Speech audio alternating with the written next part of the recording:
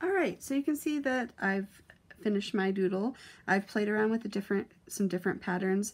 Most of these patterns have been more geometric in nature rather than organic, but there's some nice kind of curvy lines that go in there. It isn't anything in particular, so it's more abstract than figurative. And you know, it has some areas that are pretty dark and some areas that are light.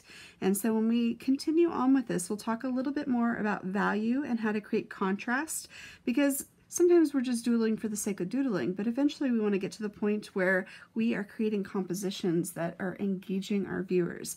And a lot of that is going to tie into some of those principles of design, like rhythm and like contrast and emphasis. Now, one last thing that you can add here is you can add some shading to create some three-dimensionality. So especially in my little central area here, I added some lines at the end to kind of create the sense of it being round. But you can absolutely go back with your pencil, whether it's mechanical or not, and actually it probably would be easier just to use a standard pencil, and you can kind of shade it a little bit.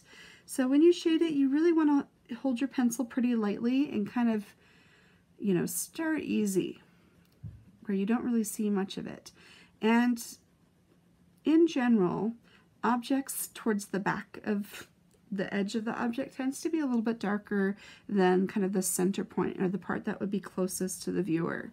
So without really overthinking it too much, you could simply add a little bit of shading to the edges of some of your shapes, and it will help to create this sense of depth, which is kind of one of the core points of how you create three-dimensional illusions, which is one of our master targets, one of our big standards for this semester.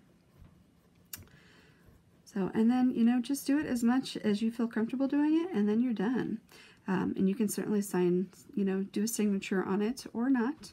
And that's it. So please let me know if you have any questions.